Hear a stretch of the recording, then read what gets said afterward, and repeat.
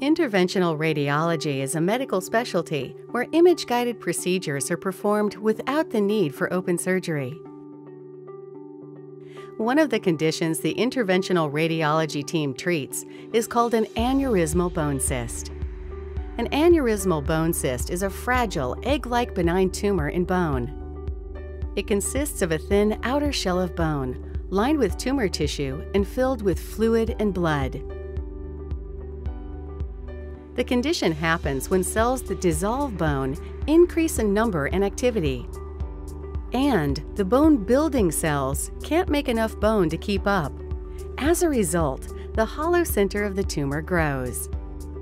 A new interventional radiology treatment for aneurysmal bone cysts involves a series of injections of a drug called doxycycline. Imaging is used to guide placement of small needles into the egg-like tumor. Then doxycycline is injected to replace the fluid in the tumor. The drug kills the cells that dissolve bone. It also enhances the activity of cells that make bone. A series of injections are needed over the course of a year as the bone heals and remodels to a more normal shape. The healing tumor forms a honeycomb of multiple spaces separated by walls of new bone.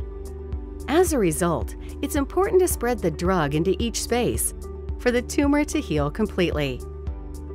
Over time, the tumor heals, leaving a scar in solid bone, and the patient can return to normal activities.